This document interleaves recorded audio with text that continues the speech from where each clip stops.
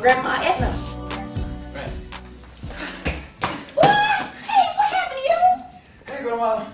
I just got into a fight with the boy named Tarzan. He tried to take my money again. All he wants to do is steal and fight all the time. Jesus, boy, you got to learn how to walk away from them confrontations. You remember, those that learn to walk away live to see another day. Yeah, but Grandma, in this neighborhood, walking away means you're a punk.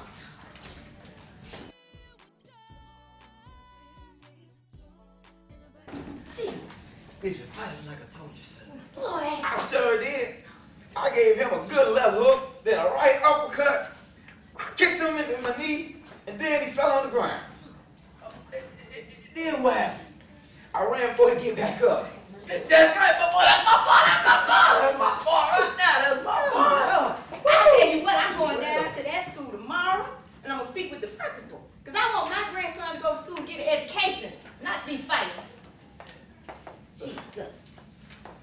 There's too many kids down at that school, head down the road to nowhere. You watch. These going to be the same kids standing in front of the liquor store, littering, loitering, drinking, selling drugs, using drugs, prostituting, system living, got prison records, bragging about dropping out of school at age 14 and being uneducated and unemployed. They ain't going to be my grandson. Well, since you brought her up, what about that daughter of yours? She lives right down the street, and she ain't even thought about coming to see her own son. In 3 months, she only come around here on the 1st and the 3rd of the month, between the 1st and 3rd of the month, when she know you got some money.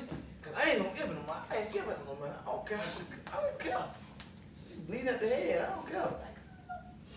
Well, speak of the devil in the flesh right here. Hey, old man. Hey, baby boy. Mama, you just got a few dollars. Got a few dollars I can get something to eat with? Justine, come on in this kitchen. We got some leftover pork chops you can eat. Mama, you know I stopped eating pork last week. Just got a taste with some chicken or something like that.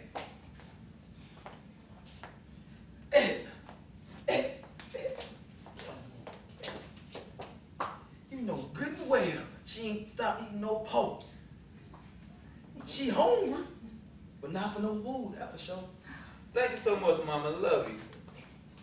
Bye, baby boy. I promise I'll be back tomorrow for your birthday dinner. I love you. Bye, old man. Bye, Mama.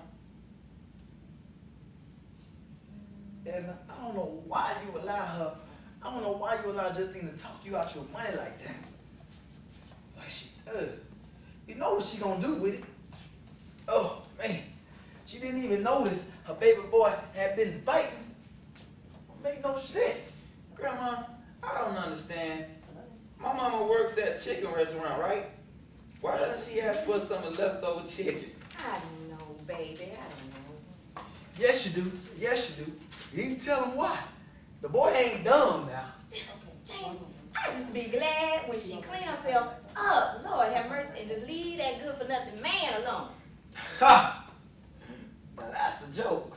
Well, Jane, we just got to keep praying for her. That's all we can do. Suddenly my world gone and changed its face, but I still know where I'm